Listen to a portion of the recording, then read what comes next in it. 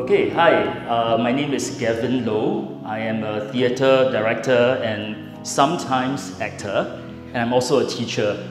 So my study for today is called the Tao of Acting. So Tao is from Taoism, all right? So the Tao of Acting, a study into the use of Tai Chi Principles in actor training. So my research question is, how can Tao philosophy be used to transform actors' performance?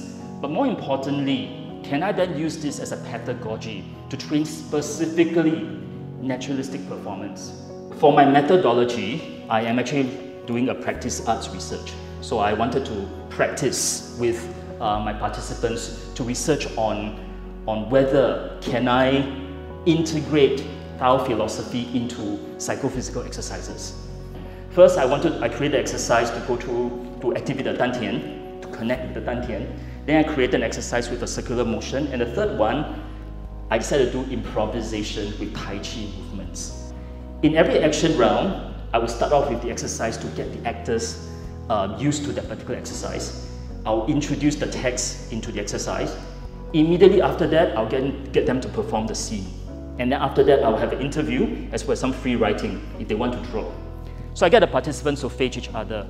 And then I get them to imagine that within the dantian, this is where the energy is being radiated, but it's connected, and you can send, you can sort of repel, you can move around. So these are some of the findings during the performance itself. What was really interesting was I did see a lot more connection, a lot more chemistry between the two of them. Grace basically discovered that in this energy exchange, there's also a power struggle.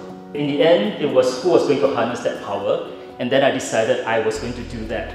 Suddenly, what happened was she became cruel, she talked down, she mocks. Using dialogue that's not there, she mocks at Drake. Beyond just simply exchanging and connecting, you can play with power. You can harness that power for a particular scene that's necessary.